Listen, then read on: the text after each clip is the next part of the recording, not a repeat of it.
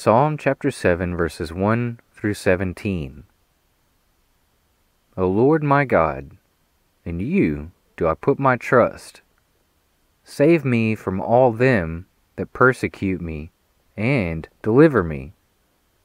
Lest he tear my soul like a lion, rending it in pieces, while there is none to deliver.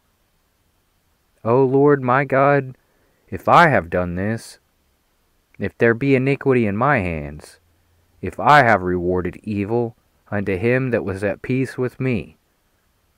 Yes, I have delivered him that without cause is my enemy.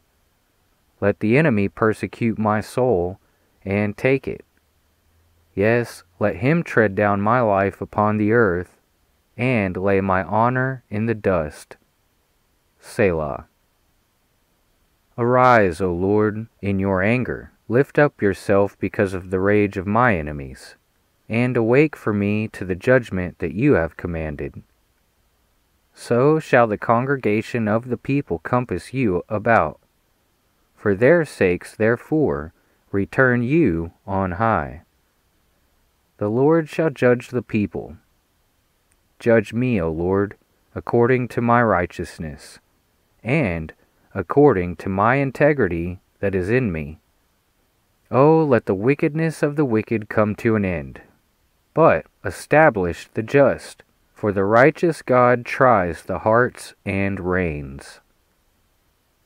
My defense is of God, which saves the upright in heart. God judges the righteous, and God is angry with the wicked every day. If he turn not, he will whet his sword. He has bent his bow and made it ready. He has also prepared for him the instruments of death. He ordains his arrows against the persecutors. Behold, he travails with iniquity, and has conceived mischief, and brought forth falsehood. He made a pit, and digged it, and is fallen into the ditch which he made. His mischief shall return upon his own head, and his violent dealing shall come down upon his own pate. I will praise the Lord according to his righteousness, and will sing praise to the name of the Lord Most High.